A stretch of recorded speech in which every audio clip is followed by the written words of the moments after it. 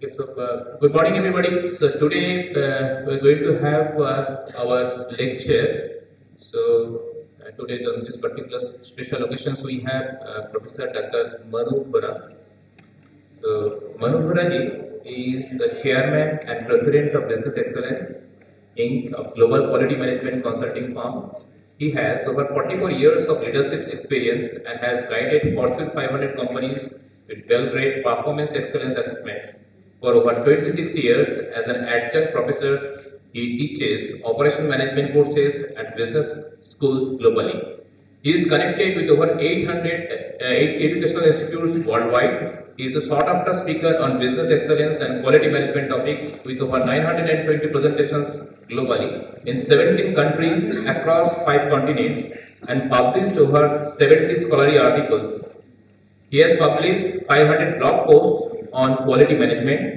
In 2013, he gave 2 TEDx talks, TEDx at IIT BHU Varanasi and TEDx IIT Chicago. Since 2013, he has delivered soft skills and quality management topics using technology to over 50 colleges, universities in 14 states of India, benefiting over 7,75,000 students, faculty, professionals. In 2016, he delivered a project, Management for Organizational Excellence, a GYAN course approved by MHRD, Government of India, at his alma mater, IIT BHU. In 2016, he has appointed a Fulbright specialist by US Department of State and completed his first Fulbright project at IIT BHU in March 2018.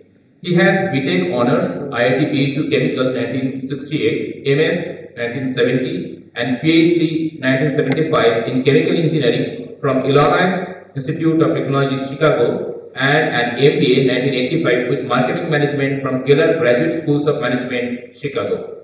As the founder, director, and president of Blind Foundations for India (BFI), he and his team has raised over $4 million to help over 1 million visually impaired people in India. He received NRI of the Year award in 2018.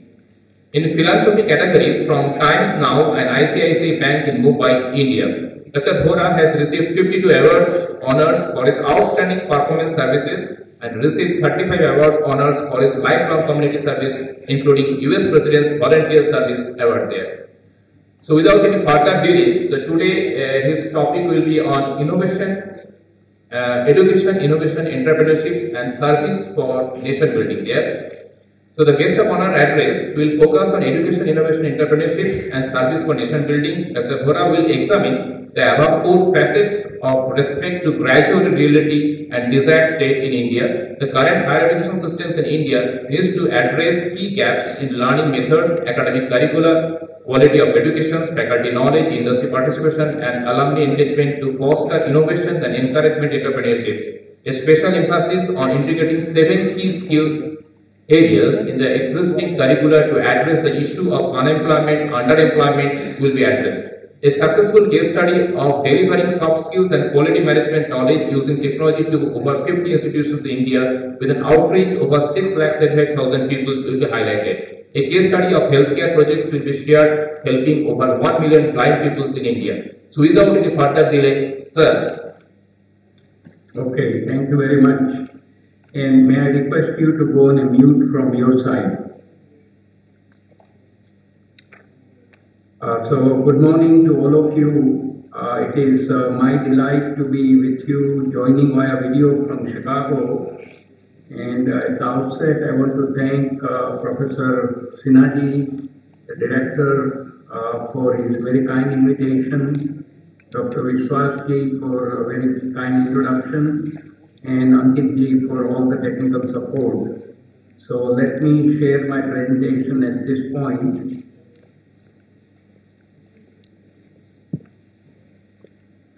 So the roadmap for today's presentation in the morning is I'll focus on 4 aspects. First is the education, and within education we will look at the role of education and quality, followed by higher education challenges in India and some possible solutions using World Bank recommendations, as well as special model, US Partridge Performance Excellence Framework for Education. Then we'll segue into innovation through technology. Then we'll look at the entrepreneurship challenges in India in the current scenario. And then the last segment will focus on doing social service, giving back to the society through two personal projects in the education domain and in the healthcare domain. So let's begin with the education and its importance of it. So the quality of education has a direct impact on preparing students ready for employment as well as starting their own entrepreneurship companies in any domains. And focus should be on celebrating the excellence and success in the classrooms as opposed to mere attempts. Now, let me tell you, in the 20th century, to be successful, one needs to be proficient in reading, writing, and arithmetic. In the 21st century, this is given. We must have those three. But we need to acquire three new skills. And those skills are teamwork, problem solving, and project management. Unless we master these three skills, the teamwork, problem solving, and project management, we will not be competitive in the global marketplace. Now, let me share with you some clean statistics about higher education challenges in India. So, according to MHRD, there are well over 6,000 engineering and technological institutions taking 2.9 million students every year as intake. 1.5 million engineers released into the job market every year. A survey was done with about 10% sample by aspiring minds, and what they found among engineering students who were surveyed, barely 7% were suitable for core engineering jobs. That's a huge challenge. So what's happening is students are graduating, collecting their degrees, but they do not have the right skill set. And without the right skills, they are unable to hold the job. And that increases the unemployment rank. Today I was just reading the Times of India summary. 8.5% unemployment rate in India. That is very high. Now, if we go further down, what are some of the root causes of education challenges in India? On the left side, I'm showing the current state, and let me focus on the right side, the desired state we get to, and we need to go to. So in terms of the learning methods, instead of rote learning, we need to start with the inquiry-based learning. Instead of just dry theories, we need to understand best-in-class practices. On the academic curriculum side, instead of irrelevant curriculums, we need to align the curriculum to industry needs, and very important to integrate soft skills in the curriculum. And I'll expand on that topic a little later in the presentation. We need to instill quality at the system level as well as in the curriculum in all subjects. There should be focus on quality. Very important for the faculty to have some industry experience, either they have worked in the industry or they do some consulting with the industry project. They must renew and upgrade their knowledge on a continuous basis. We need to have industry participation by inviting key people from the industry on the advisory boards, and we need to respect and engage our alumni to strengthen the bond between the alumni and the institution. So looking at this scenario, we have a long way to go in India, and we need to have a concerted effort to reach to the desired state. Now let's look at some of the possible solutions offered first by the World Bank on education. So according to World Bank, education is fundamental to the development of any country and is strongly linked to the economic growth. And therefore, helping countries to reform their education systems, and key thing is to promote learning for all is the central thrust of the World Bank's education strategy. So the key word is learning for all.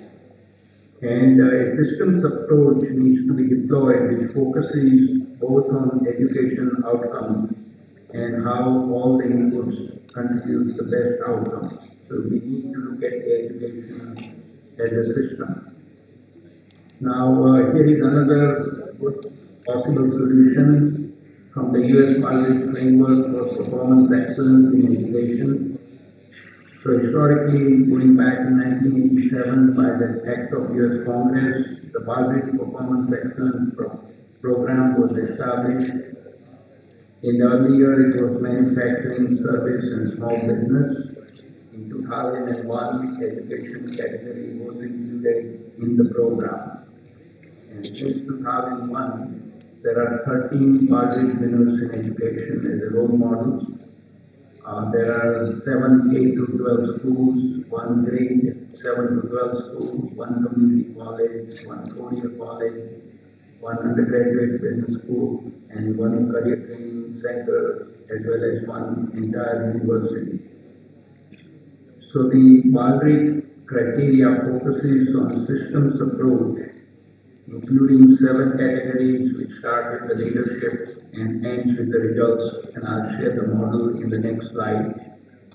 And the request is to start looking at the Fulbright in education framework in the India scene by doing the assessment, which is a self-assessment, identify the areas of strength and identify also the gaps, in other words, the opportunity for improvements. And we can leverage the learning from the US education system and see what we can borrow and implant within the Indian education system so that we can make a tremendous improvement system-wide. Rather than piecemeal work, we need to look at the entire system. So here is the model for the Fulbright framework. As I mentioned, leadership is the category 1, more like an engine, and then strategic planning, customer focus, measurement analysis and knowledge management, workforce focus, operations focus, all leading to the results for the organization. Category 1 through 6 are the process-based. Category 7 is the results due to the process. So you cannot have random results for a given year, more like a fluke.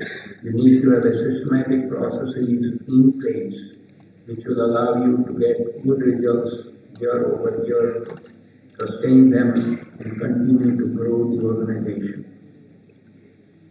Now, out of education, we are moving on to the second aspect, that's innovation through the technology. And I'm showing you 2 sides of the picture, the old versus the new.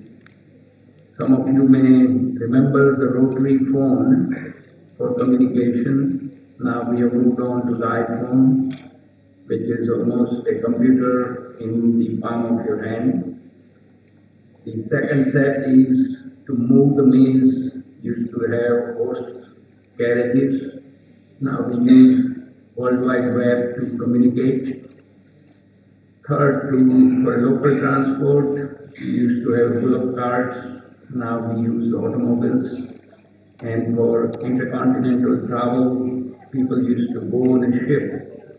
Now you can go in a less amount of time using the airplanes. So all these things is changing so rapidly because the consumer demands and consumer preferences are going up. The technology is evolving and there is a tremendous progress and a lot of innovation is happening in all different fields. So let's talk about some of the great innovators. In the top row, we start with Thomas Alva Edison, the person who invented the light bulb. What he says is, I have not failed, I've just found 10,000 ways that won't work. In other words, persistence pays. If you receive any roadblock or any failure, do not end. Keep working on it till you find the right solution. Albert Einstein, as we know, he gave us the theory of relativity. Alexander Graham Bell, the great innovator, he started and gave us the telephone. And I had a great pleasure to work at AT&T Bell Labs for 17 and a half years. And of course, Steve Jobs, who came up with the Macintosh, iPad, and iPhone.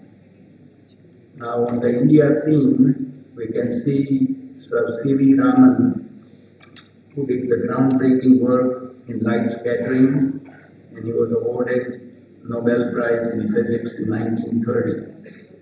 Jagdish Chandra Bose, pioneering discovery in plant physiology, and he was having a multifaceted discipline, physicist, biologist, botanist, and archaeologist all in one, and he was knighted. Sir M. Visvesvaraya, a civil engineer who helped in flood protection system in Hyderabad and special containment in the dams in Pune, Khadakwasla Dam. He was given Bharat Ratna in 1995. And last, Dr. Vikram Sarabhai, who was excellent in space research. He founded the ISRO, Indian Space Research Organization, first chairman of the Atomic Energy Commission. So what can we learn from these great innovators? So they had an idea and they kept working on the new idea till they found the solution to benefit the society. So this is what all the young minds sitting there in the audience, we need to take on some of the challenges in terms of finding the good innovative solutions to help the society. Now, the third aspect, entrepreneurship. So let me share a quote from Professor Muhammad Yunus, 2006 Nobel Peace Laureate. He was here in Chicago and he was interviewed by the Chicago Public Media in 2015. He made a profound statement. He says the education system around the world is totally misaligned. It is creating more job seekers than job creators. And it's absolutely true. We need to have focus in our education system to create more entrepreneurs rather than people who get the degree and keep begging for a job. Now, here are some challenges in terms of entrepreneurship at the India scene. So basically, our culture is everyone is looking to have a cushy corporate job. There's not enough entrepreneurship and institutions. There's not enough experience and qualified faculty to teach entrepreneurship. There are not sufficient number of venture capitalists. There are not enough role model entrepreneurs. And we are not using the talent, potential talent in the rural areas and leading lot of encouragement. And of course, the state and central level policy and resources are not aligned to help in the entrepreneurship scene. And here is a little bit more data. Startup India program was launched on January 16, 2016 in India. 1 year later, out of 10,000 crore which was invested or accounted or announced for the program, only 5.6 crore. A small fraction of the 10,000 crore was used within a year. And that is not good. So the plans are there, but the execution is weak.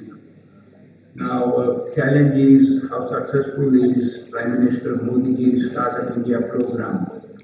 So there was a survey done of 15,000 startups.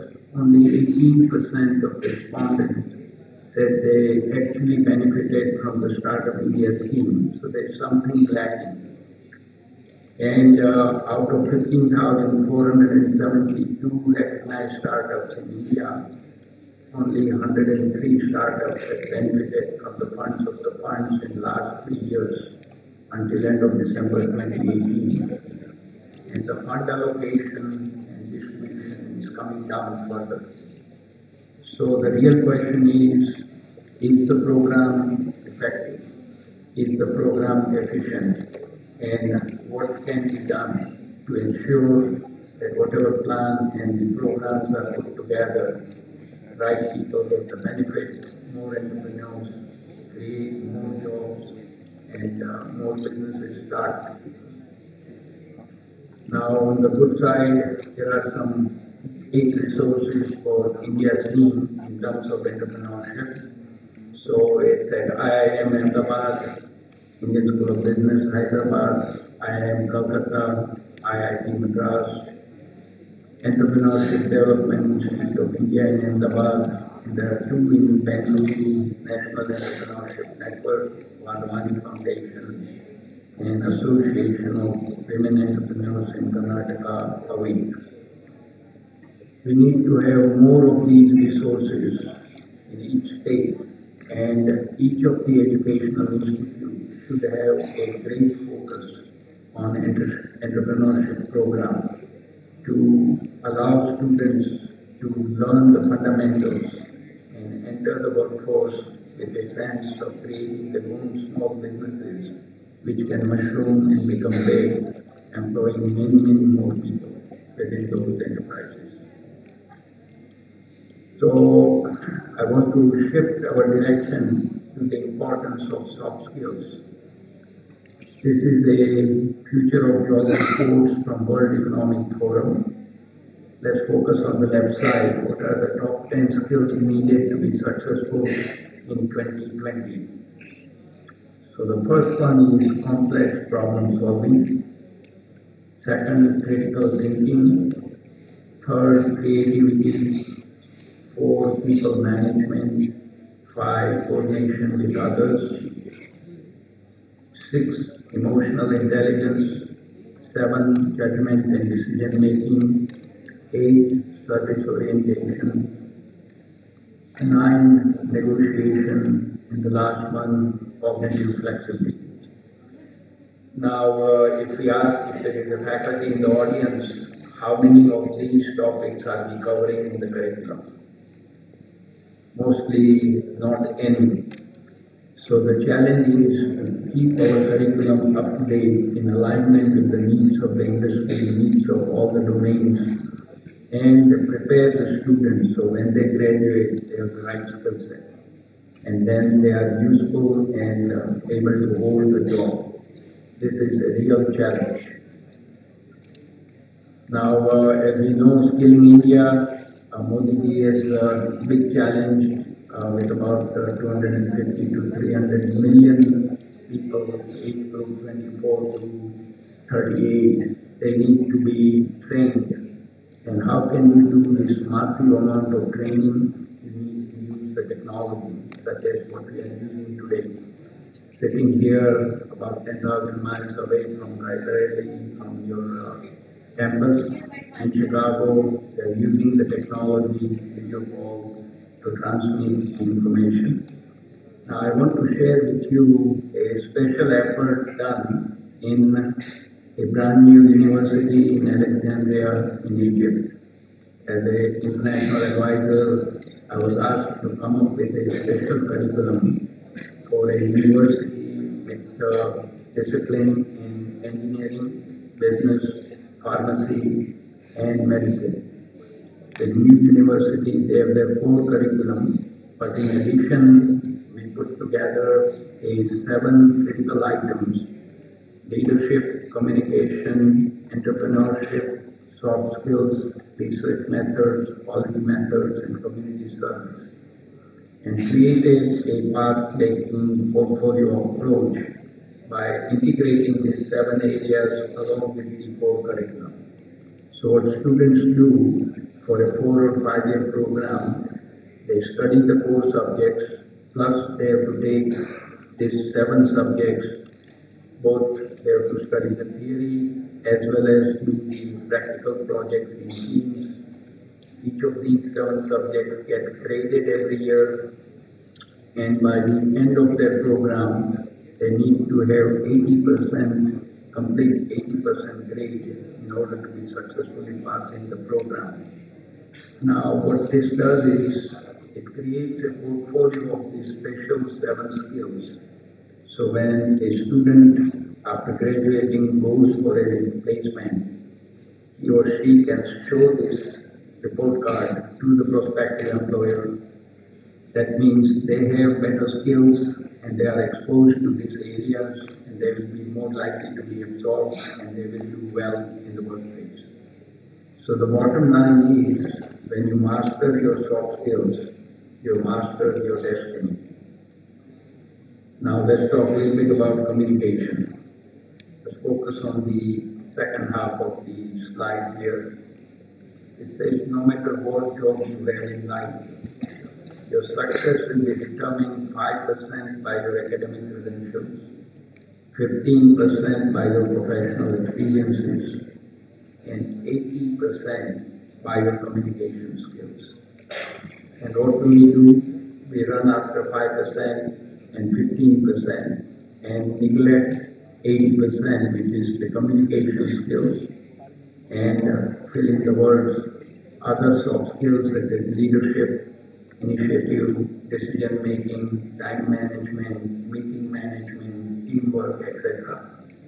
Unless we are proficient in those skills, we will not be useful in the workplace in the 21st century. And in communication, we need to focus on all 3 aspects: verbal, written, and the presentation part. And each of these areas has to be effective as well as requires lots of practice, because without practice, one cannot be effective in any of these areas of communication. Now let me share with you our free Gyandan project which started at IIT BHU, my alma mater in Varanasi in 2014.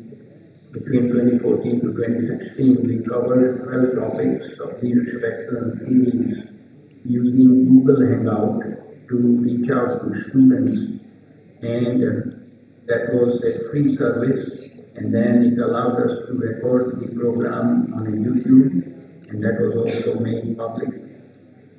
There were 5 topics: leadership, teamwork, time management, meeting management, and decision making. Those are the soft skills topics, and 7 topics on project management, which is project management, risk management, talent management, voice of customer management, operational excellence, supply chain management, and sustainable change management. Now, each of these topics were covered once a month within the 2-semester program. 45 to 50 minutes slides, presentation, and then about 10 to 15 minutes Q&A via the chat box. And all these topics are recorded, and that link is shown with the American Society for Quality India Office Leadership Excellence Project. And I would request Dr. Vishwasji to share this presentation with everybody at Rajiv Gandhi Institute of Petroleum Technology so that they can all benefit from this effort. Now, this picture, the top right, you see Swami Nikhleshwaranand, who was Secretary Maharaj at Vora Ramakrishna Mission. He took me to Biceps Studio in Gandhinagar, where Commissioner of Higher Education, Mr. A.K. Shah, in the white shirt, allowed me about 40 minutes time to talk from the Biceps Studio via satellite, connecting with 450 colleges, reaching out to 5 lakh students, 500,000 students, benefiting one of the very critical topics of effective time management. This entire topic has been professionally recorded, and the YouTube link is also provided. So this is how we can leverage the technology to reach out to the masses. And we have a big challenge how to educate our youth and impart them the right skills so that they are very productive and they are very effective in whatever they do in their life.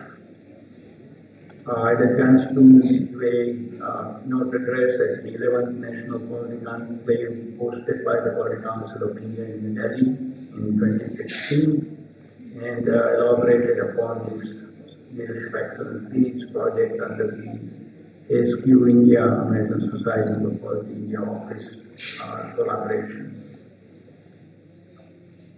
Here are some of the training session that shows one in Gujarat, SVBIT Gandhinagar, 2015 session, one in Mumbai at SIS College in Sion West.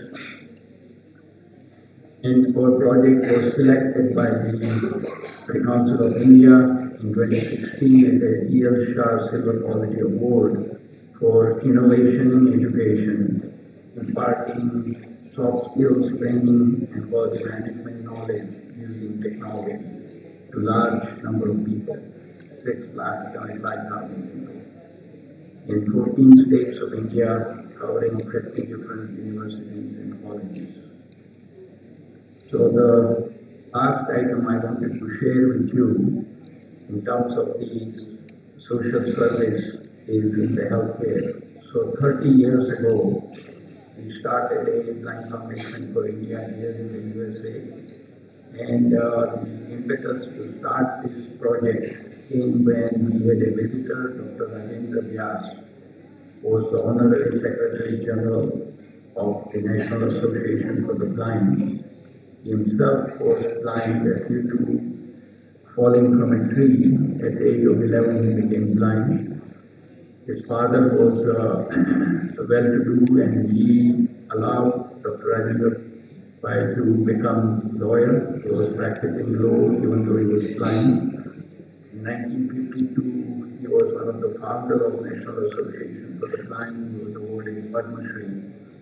He was visiting with us in 1988, and he told us that in India there are 15 million blind people, and we were about 1 million Asian Indians at that time, back in 1989, 88, 89 time frame. So he said, do something for us.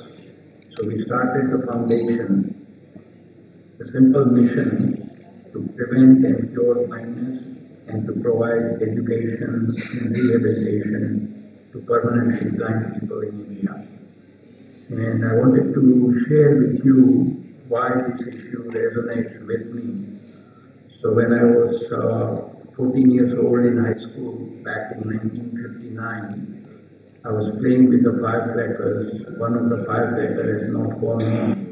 So I took the firecracker in my hand, not knowing the consequences. I put the puff of air, and lo and behold, that firecracker exploded on my face. So I had a third-degree serious burn. My face was totally burned off. My eyes were shut. So I was literally a blind person at that point. Rushed to the hospital. For 24 hours I could not see anything because there was a lot of residue inside the eyes. And during that time I had to contemplate my future. I had lost my parents by the age of 6. No eyesight, no parents. My future was bleak. Fortunately, with the help of eye doctor, I got the residue out from my eyes and again eyesight. And exactly 30 years later, from 1959 to 1989, we started the Blind Foundation for India. So we see this is how the board works in a mysterious way. Planted a seed, 30 years later, it became a foundation. And we are very happy to share that we can do so much even from a distance by doing a little bit of effort to help a large number of people in India.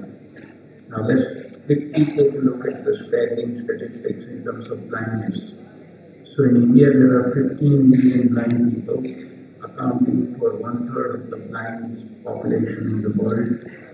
Every year 2.3 million people develop cataract due to age-related issues, and 2 million blind children, only 5% receive any education.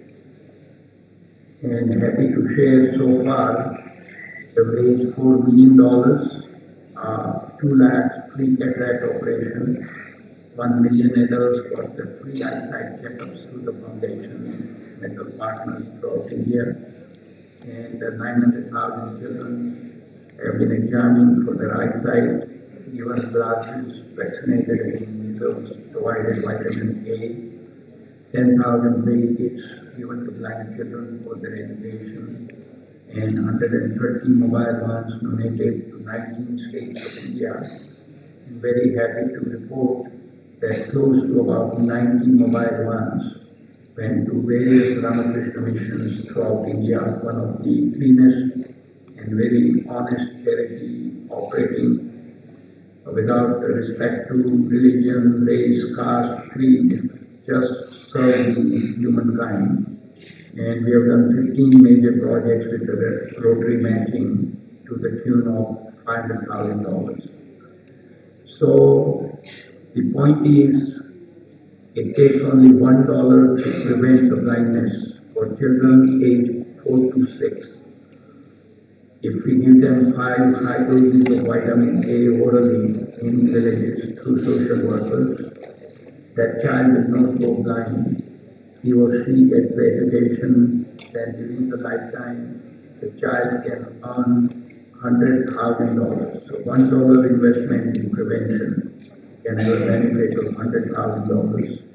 On the other side, when elderly people whose cataracts are not removed sitting in the villages, it takes only $20 to remove a cataract in India, and here in the US we pay $4,000 per cataract removal. And when the cataracts are removed, senior people, elderly people become useful to themselves, to the family, and to the society. They are not burdened.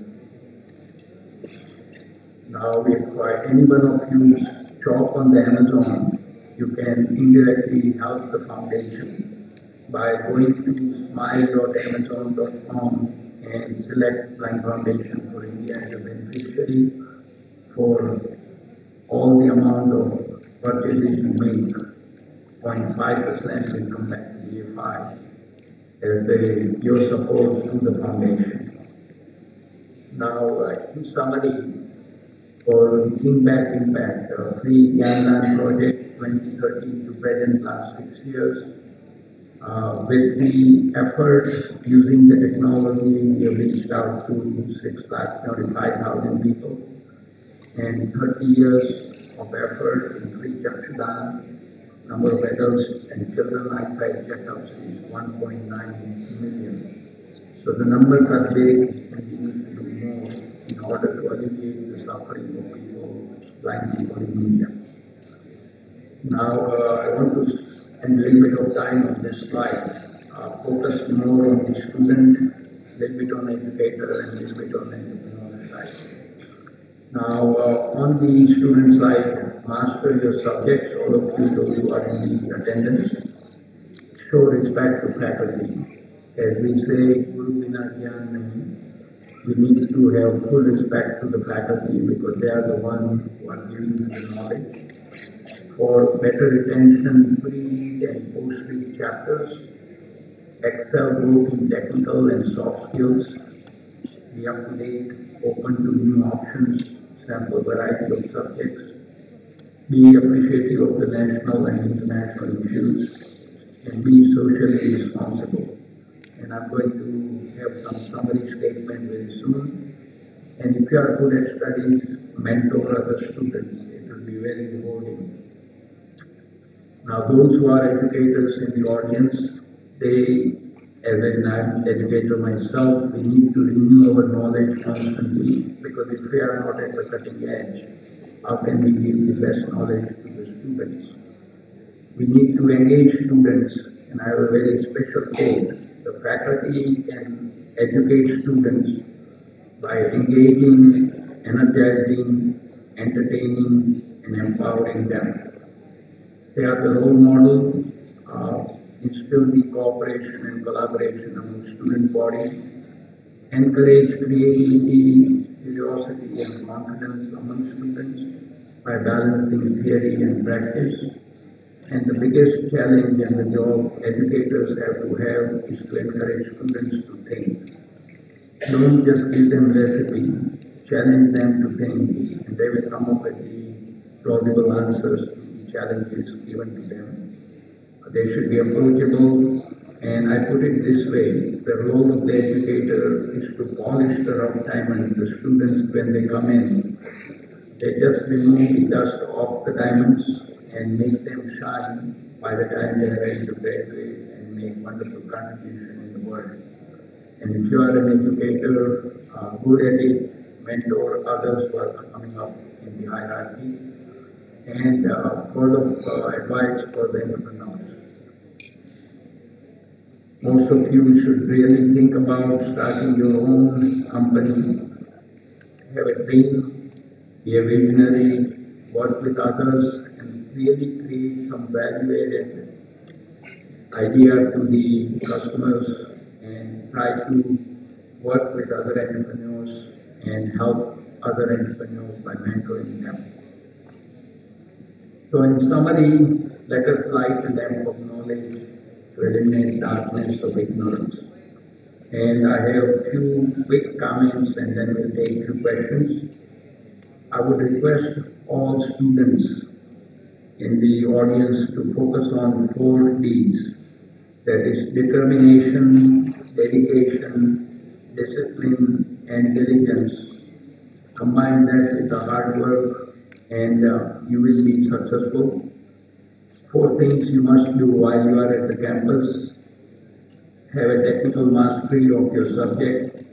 Secondly, form great network among your friends across the both chemical engineering and petroleum engineering with the faculty. Join your professional society student chapter at the campus and take one course which is near and dear to your heart in terms of community service, be it in education, healthcare, agriculture, water issues, sanitation, etc. And also I want to share that there are over 7 billion people in the world. There is not a single clever person who has figured out how to take either the knowledge or the wealth when the time comes to go and meet the Creator. So would it not be nice to give it away while we are still here and help others who could benefit, begin to work on the critical issues, as well as number of faculties have started their own startups at different campuses. So there is a right environment, the incentives are there, they provide special facilities, there are startup programs, and there are entrepreneurship cells springing up at various universities throughout the US. And similar approach is being taken at IIT Madras, IIT Bombay, etc. This needs to be expanded to all universities within India. Next question, please.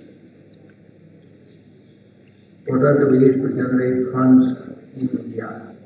So let me clarify the question. Funds to support the social work, or what's the question?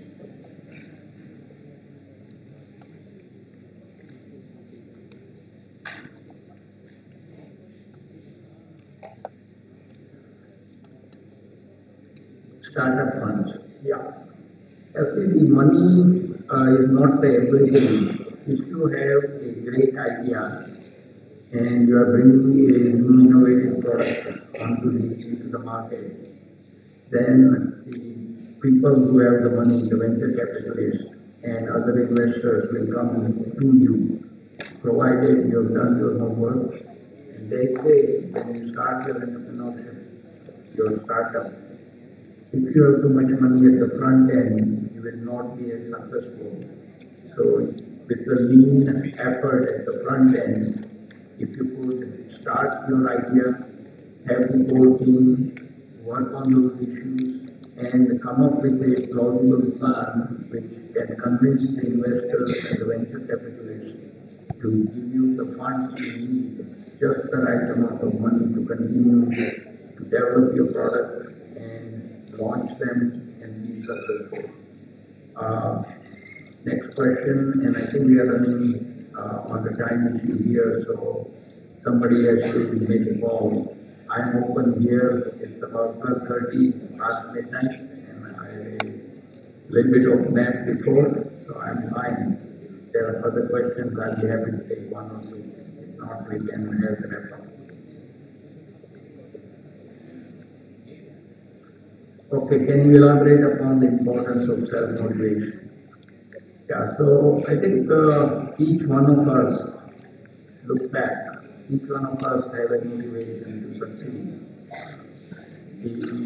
Everyone thinks they want to be successful, but not everybody is successful. Why?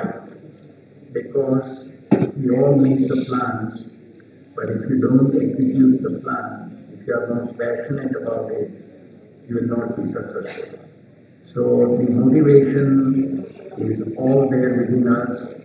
We need to keep working on our areas of interest, have the passion, and continue to work for the long-term success, long-term goal. There are several nice TED talk around it. So that says if you have a passion and if you continue to use your passion to achieve the goals in the long term, you will be successful in life. One last question, if there is one.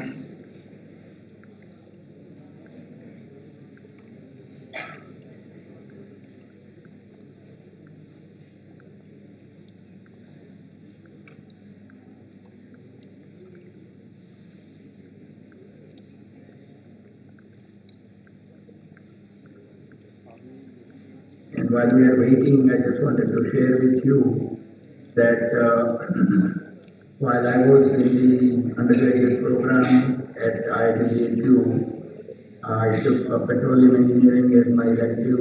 I had a 3 month rotation training at the Gujarat refinery in Vora, and also visited ONGC oil field as a field trip.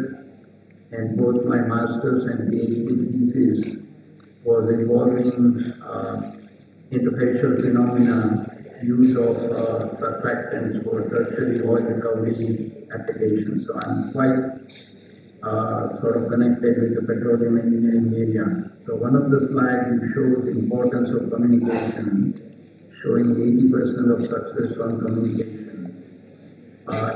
That is true how to inculcate culture of a doer over a speaker. Yeah, so this is the story of everywhere. And this goes back to the idea of action rather than keep talking about it. So let me share a very brief story. I take 30 seconds.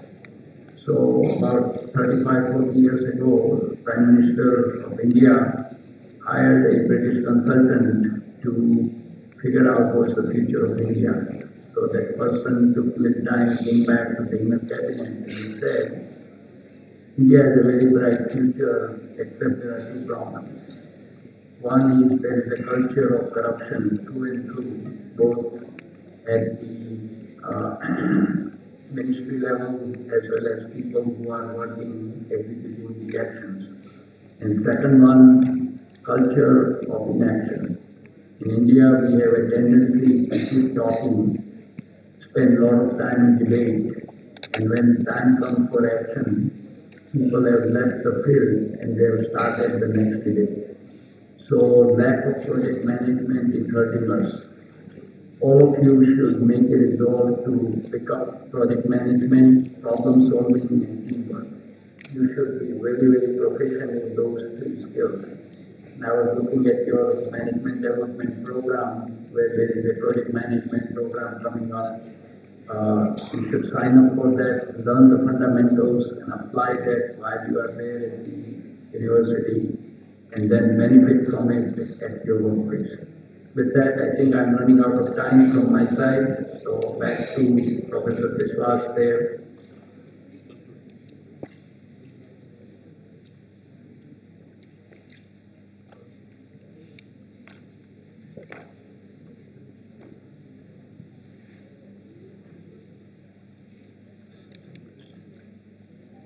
Okay, sir. Thank you, sir. First, at this late night here, you're still with us to educate us. There is a big and great thank you from our side there.